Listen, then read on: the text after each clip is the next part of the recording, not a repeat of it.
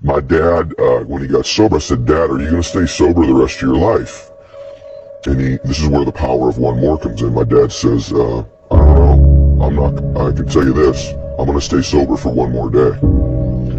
And so when I went through that, my dad called me. I was really broke. My dad goes, "You thinking about quitting?" I go, "Yeah, I'm close." He goes, "Just don't quit for one more day." He's so wise. And I didn't. And that not quitting for one more day and holding on would go to the next day and to the next day. But there were these glimpses in my life where it's like, you know what?